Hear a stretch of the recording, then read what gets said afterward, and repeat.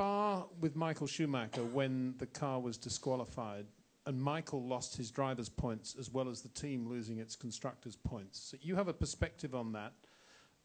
Windsor, what do you 94 with the plank. Yeah, exactly. With the what do you think about a team losing its constructors' points but not its driver points? Because in a way there is a precedent for both to go. There's a link. It's a team sport, you know.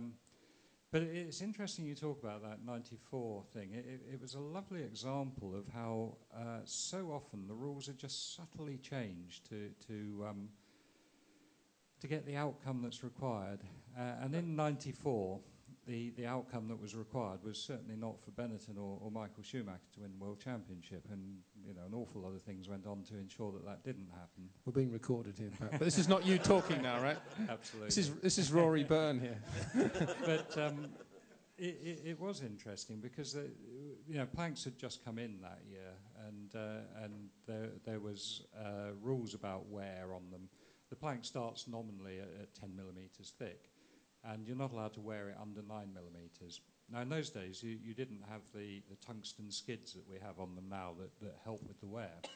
So it was very difficult. It was new to us, and these very soft planks, we had to ensure that they didn't wear down.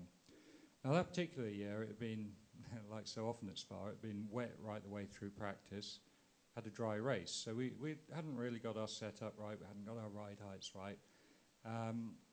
And sure enough, we did wear it below 9 millimetres.